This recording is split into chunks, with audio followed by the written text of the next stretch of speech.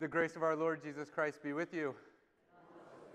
Welcome to worship with First Presbyterian Church of Hamilton Square. We are so glad that you are here to worship with us this morning.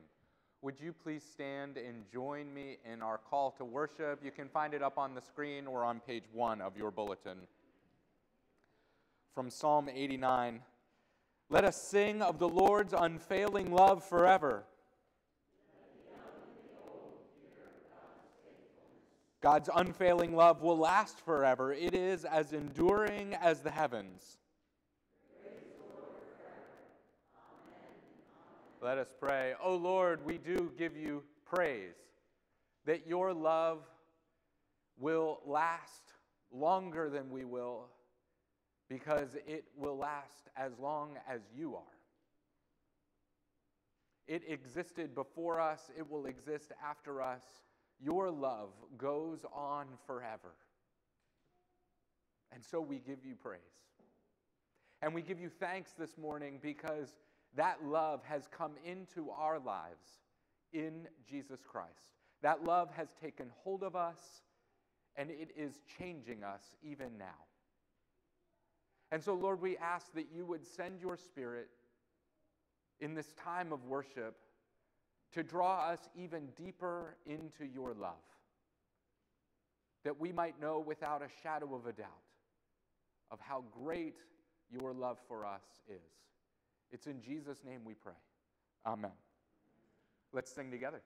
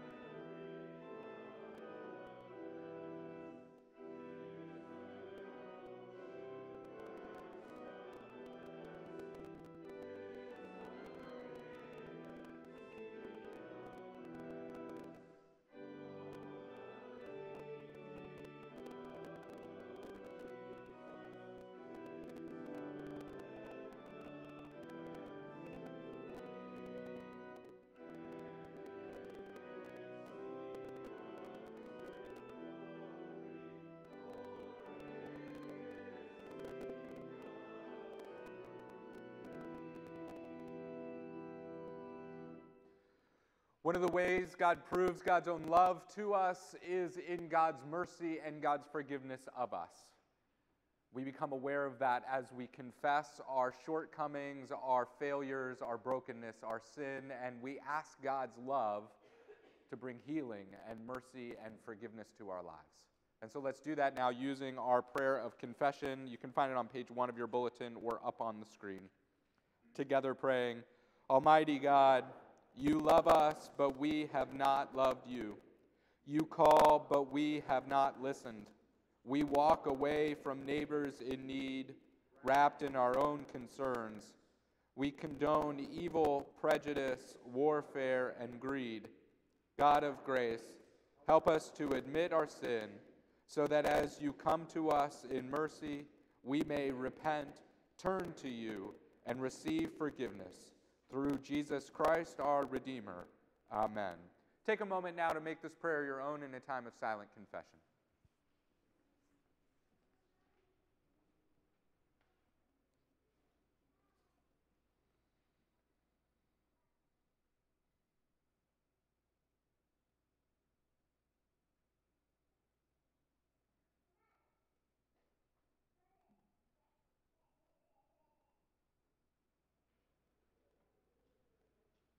And now hear these words of assurance from Paul's letter to the Roman. God proves his love for us in that while we were still sinners, Christ died for us. People of God, hear the good news. In Jesus Christ, we are forgiven. Thanks be to God.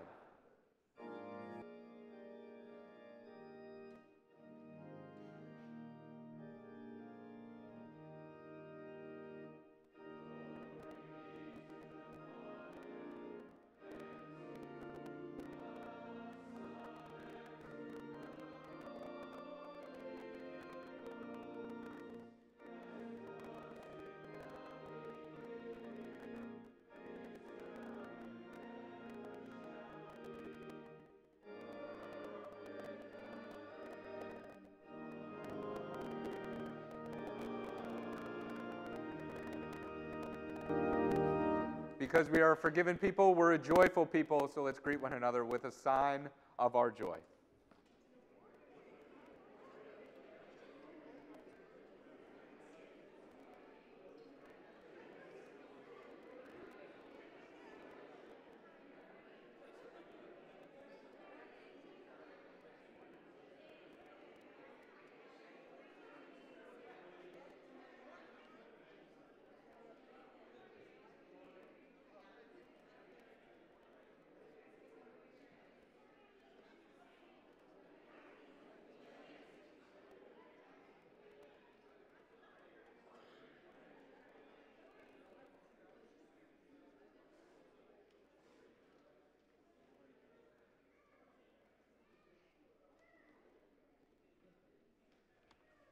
Well, once again, good morning and welcome to First Presbyterian Church of Hamilton Square. We are so glad that you are here to worship with us this morning, especially if you're with us for the first time or for one of your first times. You're with us from out of town. We are especially glad that you are here with us this morning.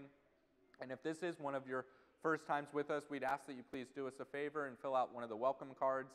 They're in the pew rack in front of you. You can place that in the offering plate as it comes by later in the service, and that will enable us to greet you more fully, but we would also love to be able to help you get connected with this church. It's a wonderful church, and we know that there is a place for you here, and so we'd love to help you find that. And the welcome card is a way to begin that process. I want to let you know about a few things that are going on. The first that I want to let you know about is that we have a few ways that you can be serving our neighbors, and those would be coming in the form of donations. One is supporting Ginny's Pantry. You know, summertime is often a time where people need food pantries more than they usually do. So much food aid for families in our community flows through schools that when school is not in session, they need food pantries like Ginny's Pantry more than they might need during the school year. And so you can see a list of items that our food pantry is in need of, and we would encourage you to bring them, especially next week as we come to this table and we place our offerings here at the Lord's table as a reminder that we are fed at the communion table in order to go out and to feed our neighbors. And so we would encourage you, maybe pick up a few additional items on your trip to the grocery store this week and help a neighbor in need who comes to our pantry. The second is that Trenton Area Soup Kitchen has put the word out that they are in need of some items as well for their clients. They have over 600 people who use their services, or excuse me, 600 families who use their services regularly, and we can be a way that, or through us, a task can be supporting these families. What they need is they need full-size hygiene items, things like bars of soap, tubes of toothpaste, shampoo, deodorant, hygiene products, things like that. And then they also need socks, especially men's socks. If you could help us out with that, that would be great. You can find a bin for task items down in the reception area downstairs, and then our team that goes to task each month will be taking those when they head off to help again. I mentioned this next week, but I want to say it one more time, is that our nursery is one of the most happening places here on a Sunday. The good news is we got lots of kids down there. What that means is that also is sometimes, I want to think about how I say this, it sometimes can be one of the more chaotic places on our campus on a Sunday morning. And that's a good thing, right? It's a good thing to have the joy of children in this place. What that also means is that we would appreciate it, and it would be helpful for us and for our staff in the nursery and our volunteers down there, that unless you are dropping off or picking up a child from our nursery, that you not stop in there. That way we make sure that the right kids go with the right adults. And we want to make sure that the right kids go with the right adults each week. So that would help us out immensely. Thank you for your help with that. Finally, I want to let you know that one of our very own who grew up in this church and heard God's call to vocational ministry was ordained this past Saturday. Tony Loretti was ordained by the Presbytery of Genesee Valley. Yep. So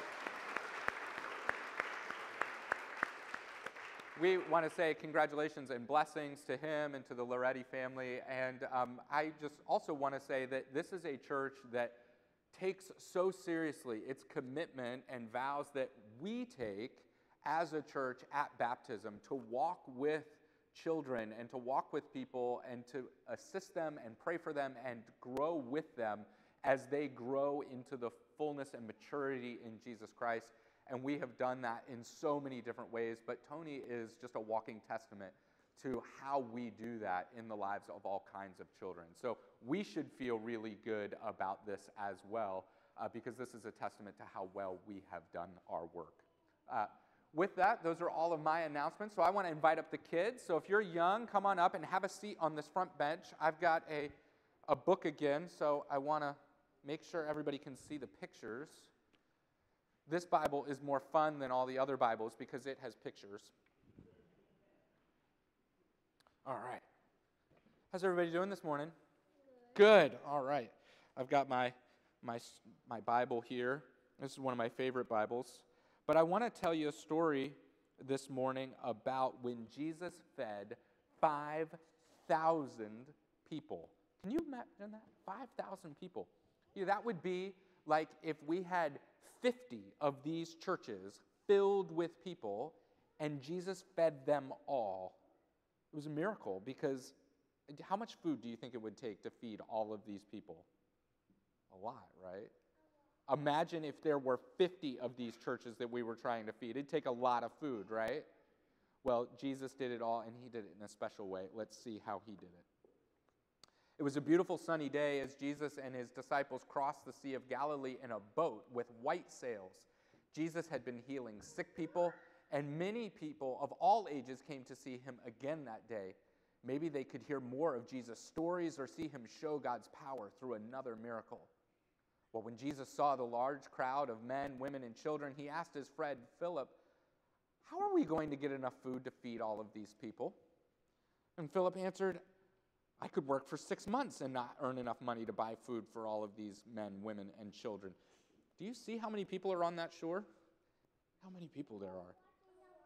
They are. They're watching this boat here, and because Jesus is going to be talking to them, but I think they're getting hungry. They look kind of hungry to me. All right. Yeah. Well, the disciples didn't know what to do. Just then, Andrew pointed to a young child and said, "Here's a boy who has 5 small loaves of bread and 2 fish. It's something, but it certainly isn't enough food for all of these people." Do you think 5 loaves of bread and 2 fish is enough to feed 5,000 people? No. Do you think it's enough to feed one person? Maybe. Yeah. All right. The boy looked very nervous as he said in a small voice, "Jesus, please take my food if you think it will help."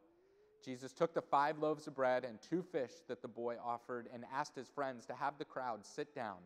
About 5,000 people sat in the grassy meadow by the lake that day. And Jesus gave thanks to God. He blessed the 5 loaves of bread and 2 fish, and then he shared the food with all the people who were there that day. And all 5,000 people ate until they were full. Look at that. A little bit of food right there. Look how many people. How's that working? Isn't that amazing? Well, then Jesus said, "Now let's gather up all of the leftovers." And do you know what? There were enough leftover pieces of bread to fill 12 large baskets, more loaves and fish left over than the boy had given to Jesus. The disciples shook their heads in disbelief as they struggled to pick up the baskets heavy with food. The people saw the full baskets of leftovers and began to understand that something extraordinary had just happened. Another miracle.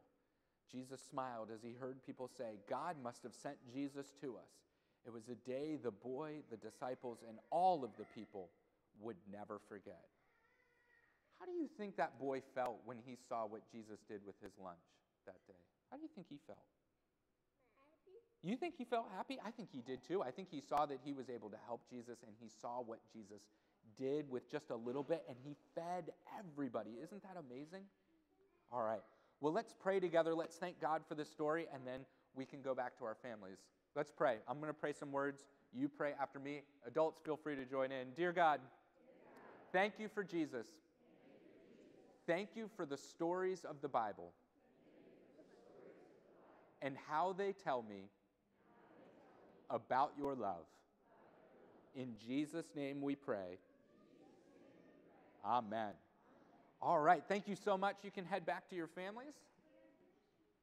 And everybody else, let's stand up and let's sing together.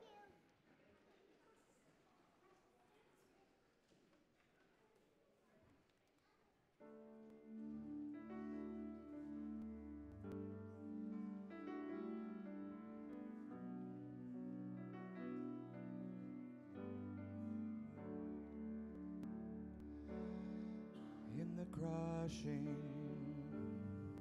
in the pressing, you are making new wine. In the soil I now surrender, you are breaking new ground. So I yield to you and to your careful hand. When I trust you, I don't need to understand. Make me a vessel, make me an offering, make me whatever you want me to be. I came here with nothing, but all you have given me. Jesus, bring new wine out of me. In the crushing, in the pressing, you are making new wine. In the soil I now surrender, you are breaking new ground. You are breaking new ground. So make me a vessel, make me an offering, make me whatever you want me to be. I came here with nothing, but all you have given me. Jesus, bring new wine out of me. Jesus, bring new wine out of me. Where there is new wine,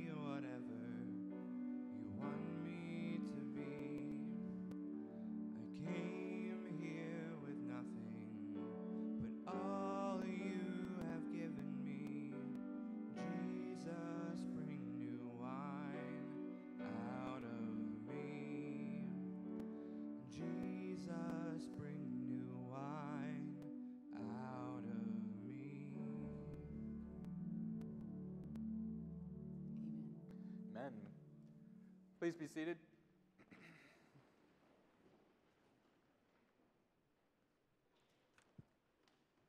As we turn now to the reading and preaching of God's Word, let's spend some time in prayer.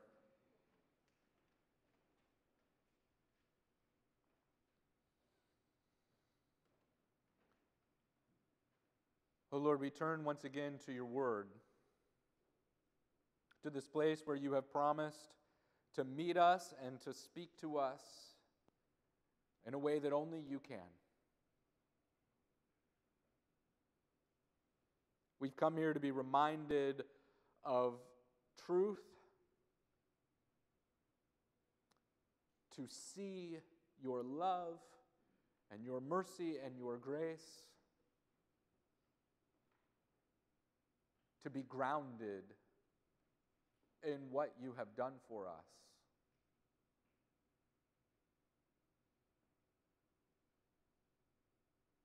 For some of us, that grounding feels urgent. We're going about our lives, and it feels like we can't quite put our feet down because we keep getting blown from place to place to place. We're trying to make our way. We're trying to establish ourselves. We're trying to plant our feet in the ground, and nothing we've tried up to this point has worked.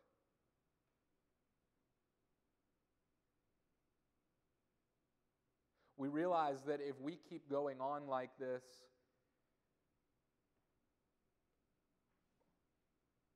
well, we're not sure how it's going to work out, but probably not well for us. And we're wondering if there is something here that we could actually sink into that would support us, that would ground us, that would allow us to grow our roots down into something. For others of us, we have sunk our roots down into something, but we have discovered that what we've sunk our roots into is not giving life to us.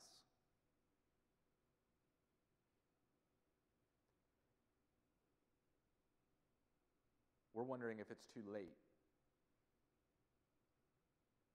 Uprooting ourselves seems like something we don't have time for. We don't have the ability to do it. But we're also not getting life, nourishment, sustenance.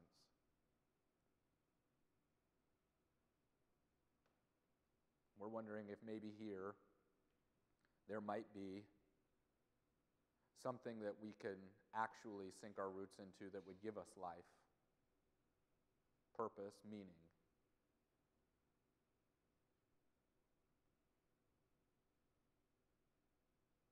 For others of us, we've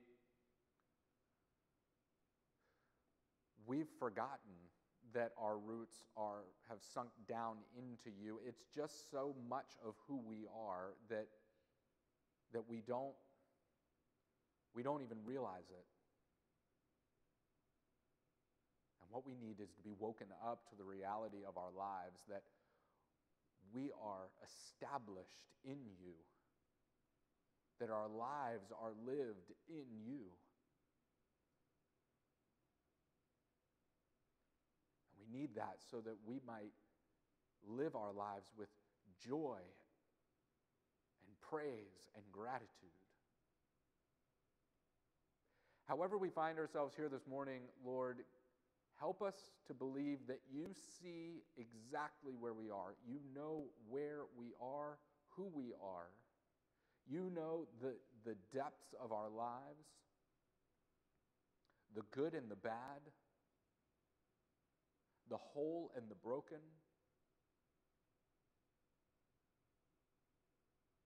the ugly and the beautiful. You know all of it. And while that might turn the world off because it's complicated and messy and complex, you instead run towards us to give yourself to us in love, so that you might bring healing and wholeness to our lives. Would you give us grace to believe that this morning, we pray. In Jesus' name, amen. I don't think there is anything in the world better than fresh peaches. I'm not talking about the stuff you get in a can. I'm talking about a real, fresh peach. Not the mealy ones that you get from the grocery store either, like the ones you get at a farm stand. Those are the real deal. Hands down, in my book, the best part of the summer is that 2-week period that you can get fresh peaches. Really good fresh peaches. And I'm going to say something controversial. Please don't throw things at me, because I realize what I'm about to say, and in this part of New Jersey, I think these might be fighting words, but I'm going to try it out. I think peach season beats tomato season. I told you. Put the hymnals down. Don't throw them at me. All right. All right, well, I think my love of tree-ripened peaches, it started pretty young, because growing up, I had a peach tree in my yard. Yeah. And it produced gobs of peaches. You know, peach trees are like a lot of fruit trees. They have on years and they have off years. And even in the off years, we had way more peaches than we could handle. Until we didn't. Peach trees don't really live all that long. You're lucky if you get about 15 years out of a peach tree, and then you have to plant a new one. And so it was a sad day when we had to say goodbye to our peach tree. And peach trees are not particularly pretty, and that tree was smack dab in the middle of our front yard, which was the only place that got enough sun to grow a peach tree. So we decided to replace the peach tree with something else, which meant that after we cut the tree down, we had to rip the stump out of the ground. So we figured, how hard could this be? We had a pretty big truck, and we went to Lowe's. Nothing easy has ever started with we went to Lowe's. We went to Lowe's, and we got the biggest, baddest rope that we could find. And we thought, V8 engine versus a tree stump, big rope, we got this covered. This thing's in the bag. We discovered that there is a reason why we grind stump down instead of rip them out of the ground. So we hooked the rope up to the towing hooks of our truck, and the truck shuddered and it shook as we gave it more and more power until we finally realized that this was going to rip the back of the truck off before we ripped the stump out of the ground. What I think was truly astonishing, though, is that when we looked at the rope, the individual strands of the rope had fused together. We had applied so much tension to the rope, and it had created such heat in that rope that it was not flexible anymore. It was a solid rod of whatever synthetic material that rope was made out of. Now, I have been told by people who would know this that the part of the tree that is above ground is roughly only half of the tree. The other half is below ground. The roots extend roughly as far down as the tree is tall and about as far out as the tree is wide. And that's one thing when you're talking about a peach tree that only gets to be about 10 or 12 feet tall. But think about that the next time you look at an oak tree or a pine tree or a sycamore tree, which could be 40, 50, 60, 70 feet tall. In the case of a sycamore tree, 100 feet tall or more. That peach tree stump wasn't coming out of the ground because it was firmly rooted in the ground, and there was absolutely no way we were going to be able to rip it out.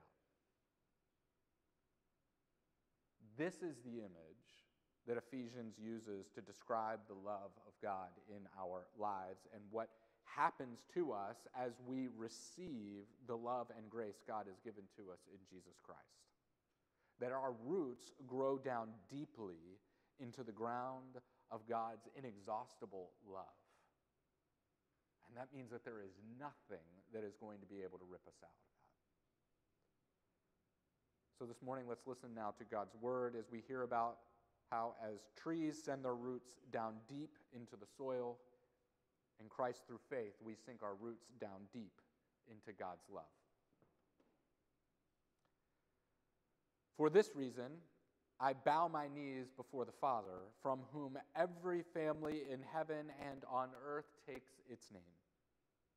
I pray that according to the riches of God's glory, God may grant you that you may be strengthened in your inner being with power through God's Spirit, and that Christ may dwell in your hearts through faith, as you are being rooted and grounded in love. I pray that you may have the power to comprehend with all the saints what is the breadth and length and height and depth, and to know the love of Christ that surpasses knowledge, so that you may be filled with all the fullness of God. Now to him who by the power at work within us is able to accomplish abundantly far more than all we can ask or imagine, to him be glory in the church and in Christ Jesus to all generations forever and ever. Amen. Well, we're continuing on with our sermon series in Ephesians this week. And we come to this passage where the writer of Ephesians is trying to sum up everything that he has said about the reality of the gospel up to this point. Ephesians has already told us that the gospel of God's salvation of the world in Jesus Christ is the foundational reality. It's the foundation of reality, and that our inclusion in God's saving work is the core truth of our lives. And Ephesians has talked about how a key outworking of this good news, this gospel, is that an inclusive, welcoming community will form. That community is one that is united around Jesus, and it's built on the foundation of his life and death and resurrection. Jesus and the salvation that comes to us in him, the grace God has shown us in him, the love that God has demonstrated in him will be of such central importance in this community that has formed that all the other divisions that could keep us divided, things like sex and politics and race and gender and sexuality and socioeconomic status and educational level and background and experience, all of those things will fall away because of the central importance of Christ and what he has done for us and for the world.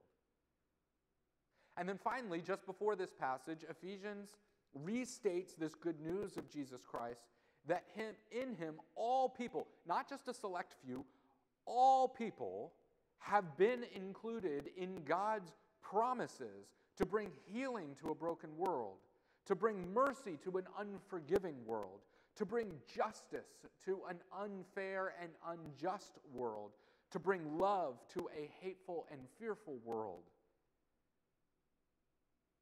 And God doesn't just leave this good news for people to discover on their own, but instead, God has called people, regular, normal, ordinary, everyday people. That's people like you and me and all the people who have gone before us.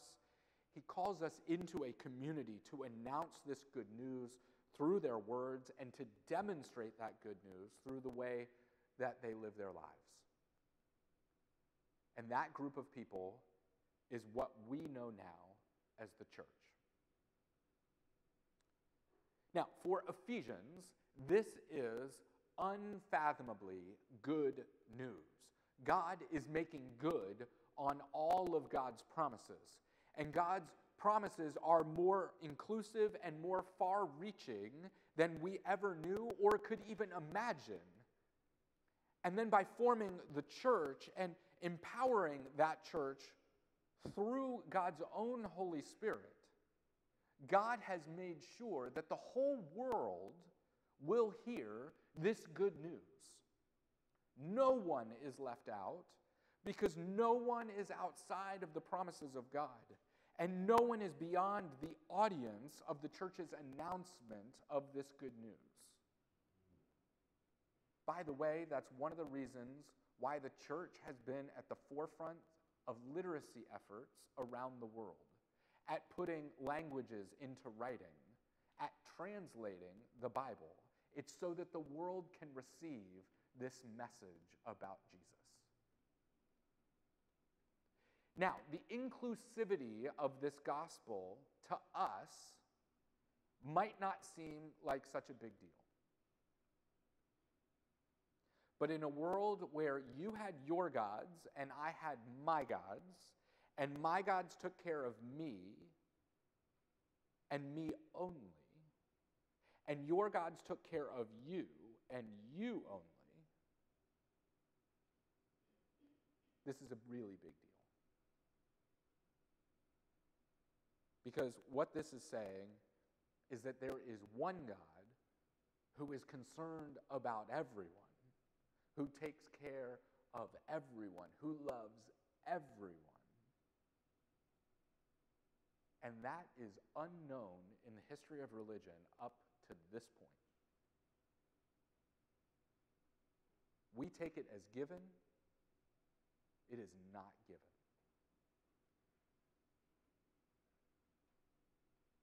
Then Ephesians says that God not only loves and cares for us, but that this God wants to be in relationship with us.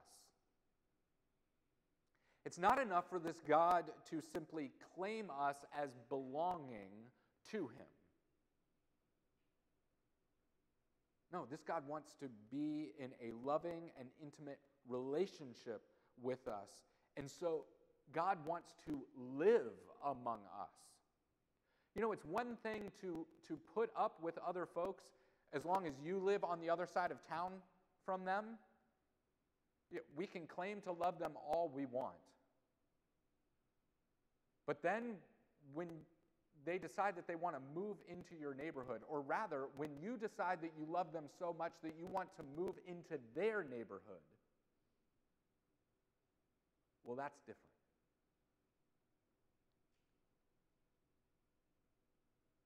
And in fact, God living among us isn't quite close enough. God wants to be so close to us that God in Jesus Christ, through the Spirit, wants to live within us. Next door isn't enough.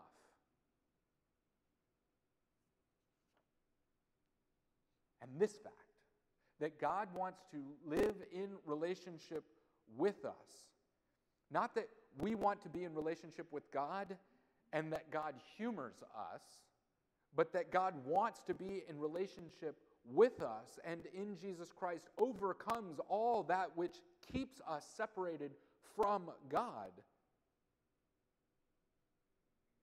And like a tree whose roots go down deep so that it might stand strong, through the Holy Spirit, God roots us and grounds us in that love for us. Well, this is what brings Ephesians to its knees in worship.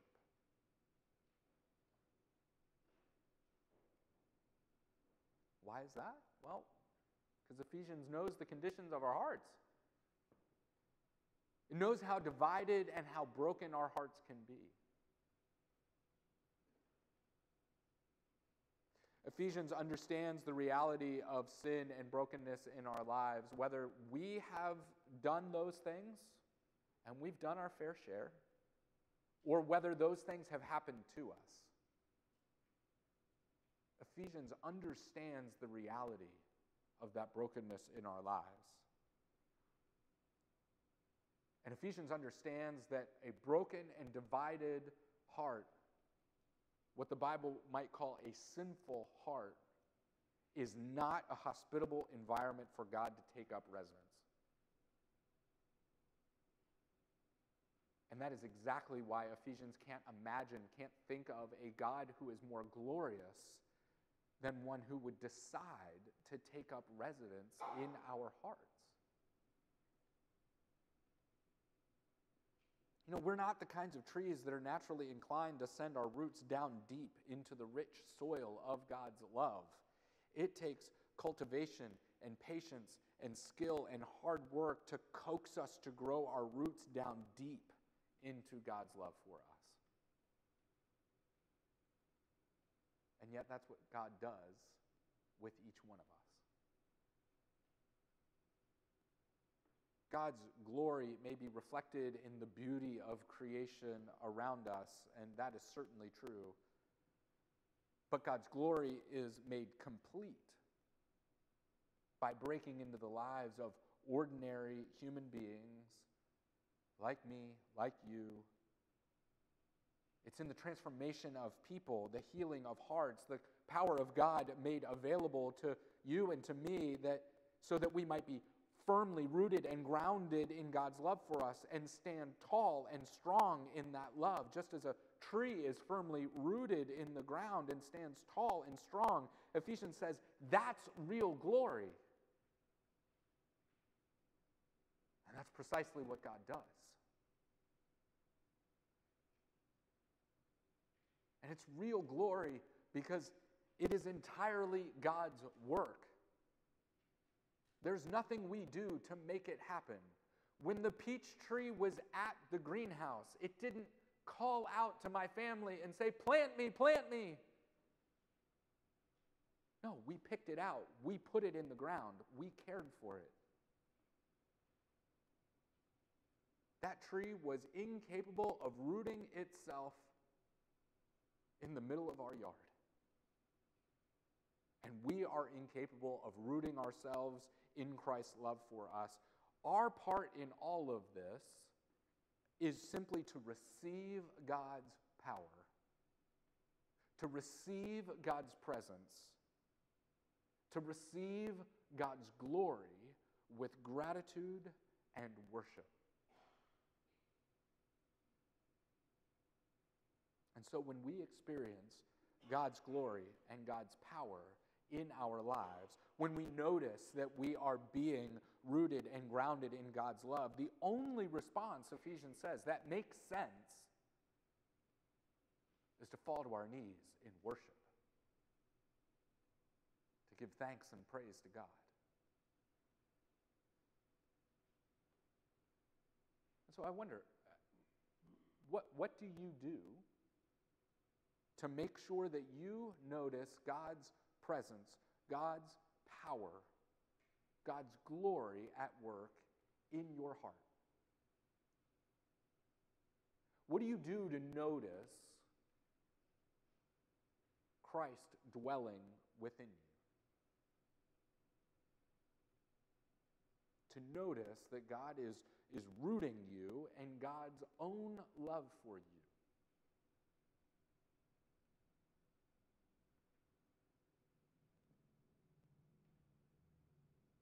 Is there something that you do that makes you feel like you become aware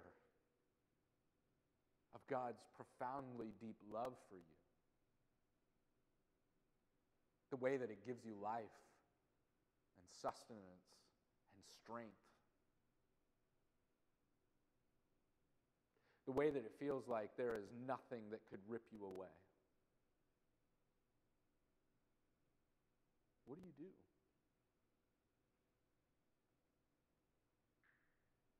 And then I wonder, what do you do to encourage others with the good news that God loves them so much and wants to be so close to them that God chooses to take up residence within them? Imagine that thought. The God of the universe, the one who created everything, loves you so much that God wants to be within you at every moment. Because next door isn't close enough.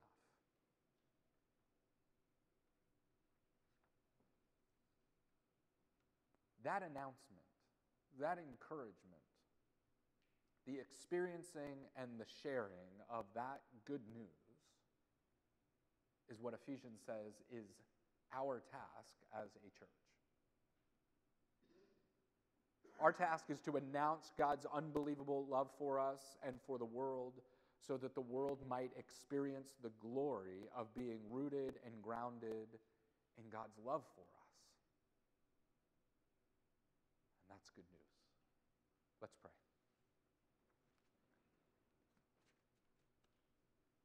Oh Lord, we give you thanks and praise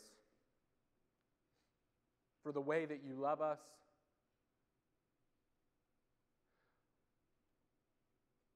We're not sure if the tables were turned and we were in your position that we would love us as much as you love us. Truth be told, we're not particularly lovable. And yet, you love us more than we could imagine. Your desire is to be close to us. Your joy is taking up residence within us and dwelling within us and among us. And Lord, we cannot believe how good that news is. And so, Lord, convince us once again of its truth so that it might change our lives. It's in Jesus' name we pray. Amen. Come now to a time of our service, a time of offering. And we take up a collection each week so that we might all have the opportunity to give to those ministries of this church whose job it is to announce this good news that we just talked about. That everyone is included in the promises of God, that God loves us more than we could imagine or hope. We demonstrate that in tangible ways, and we do that through all the ministries of our church, which are funded entirely by your offerings. And so we invite you to give with generosity. As the ushers come forward.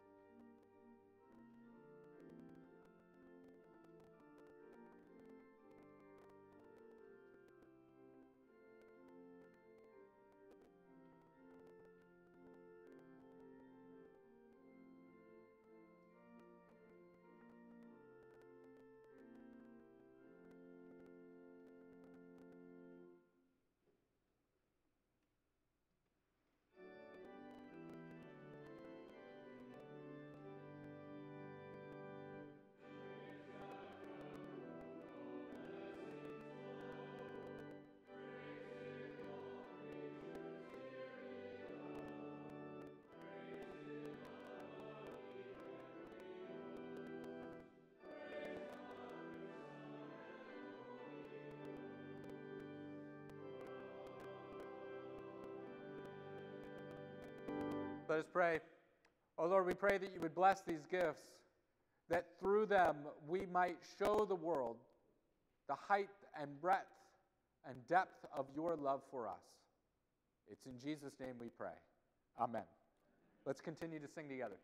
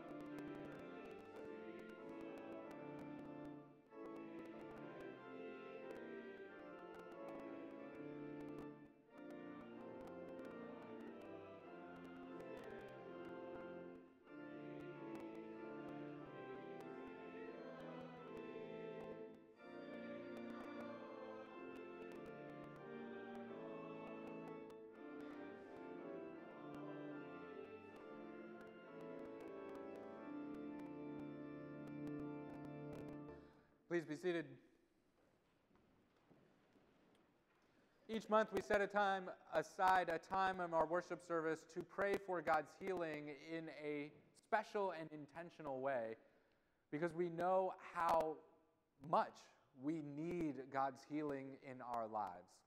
And so if you are in special need of healing this morning, or you are here standing in the stead of someone who needs healing this morning, we invite you to come forward to receive a special blessing today.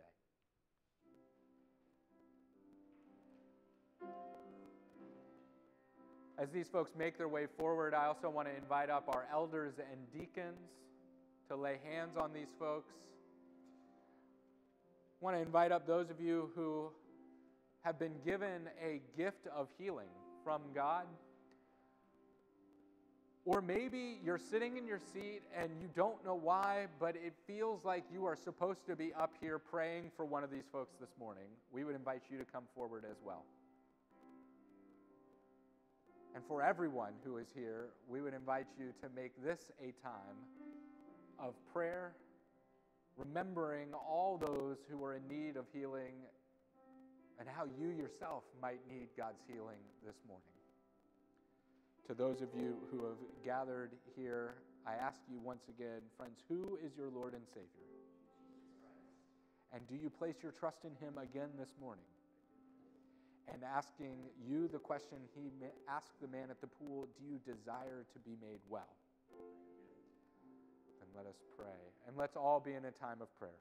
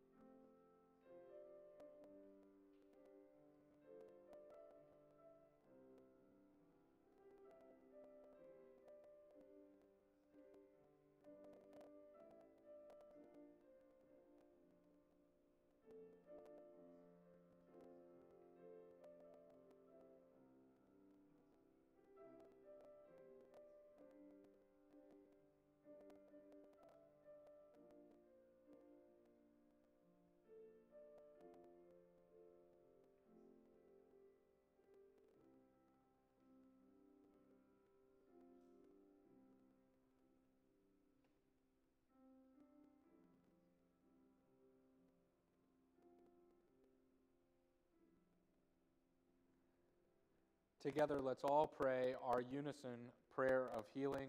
You can find it in your bulletin or up on the screen.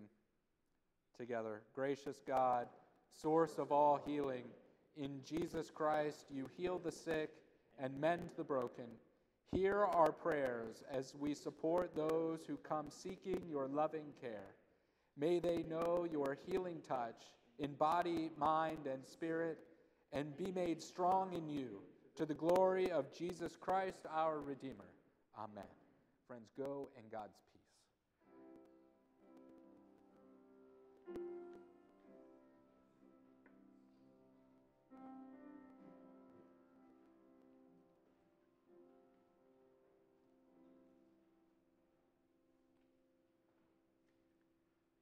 And let's continue in a time of prayer.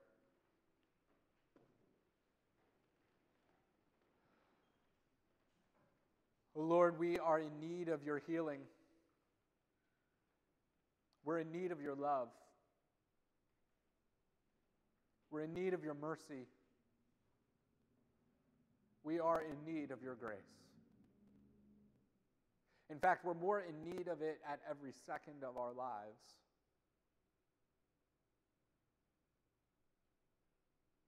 And we become aware of our need as we look at our own lives, and we become aware of our world's need for it as we look out at our world.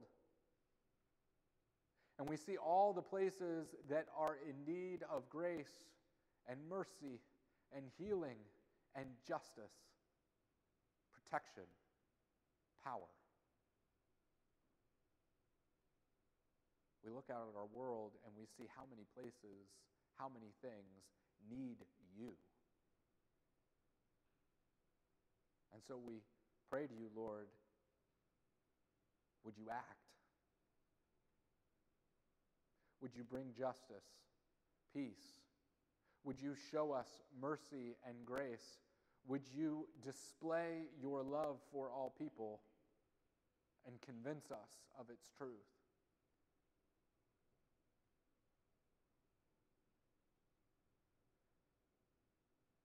We pray for our world, for our community. We pray for our congregation. We pray especially for those who have asked us for our prayers, especially Alice, Alicia, Ashley, Brian, Cameron, Christine, Debbie, Ian, Jane, Lorraine, Marilyn, Nick, Olivia, Paul, Tony Marie, for Bravo Company and all those whose jobs put them in harm's way. We pray for all those who are serving overseas. We pray for all those whose work keeps them from worshiping in person with us. And we lift up to you now those prayers that are on our hearts, whether we lift them up to you silently or aloud.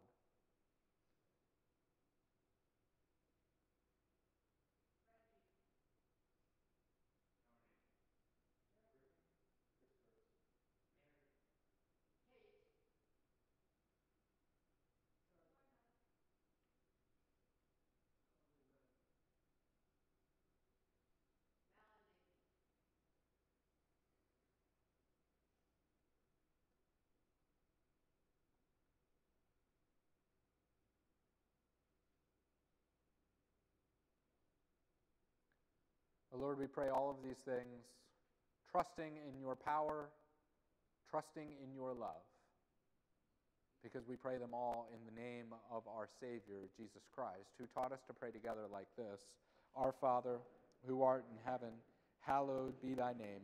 Thy kingdom come, thy will be done, on earth as it is in heaven. Give us this day our daily bread, and forgive us our debts as we forgive our debtors. And lead us not into temptation, but deliver us from evil. For thine is the kingdom, and the power, and the glory forever. Amen. I invite you all to please stand and let's sing our final song together.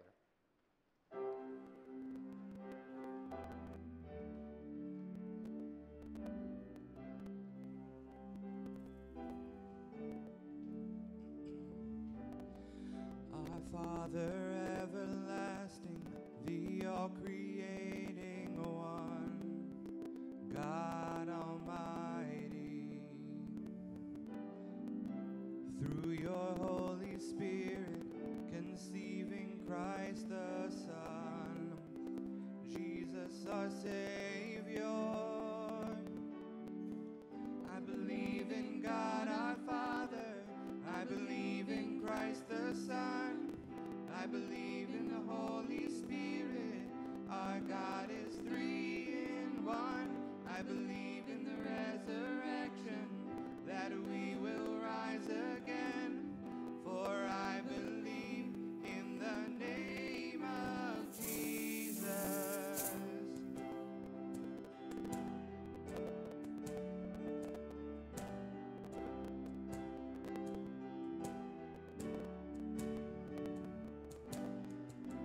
judge and our defender, suffered and crucified.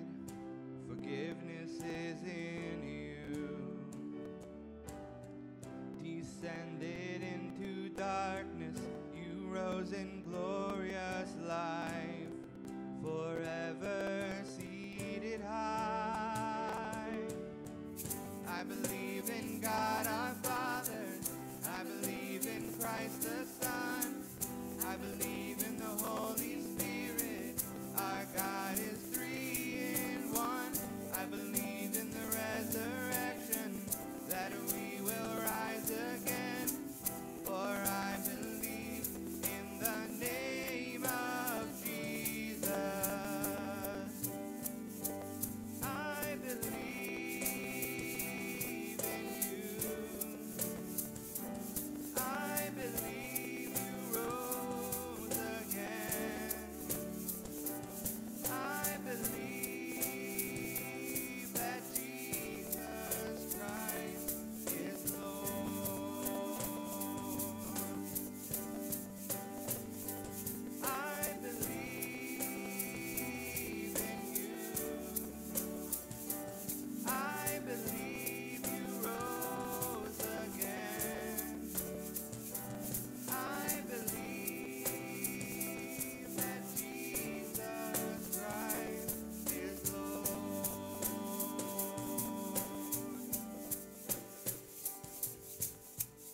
I believe in life eternal. I believe in the virgin birth. I believe in the saints' communion and in your holy church. I believe in the resurrection when Jesus comes again. For I believe in the name of Jesus. I believe in God our Father. I believe in Christ the Son. I believe in the Holy Spirit. Our God is three in one.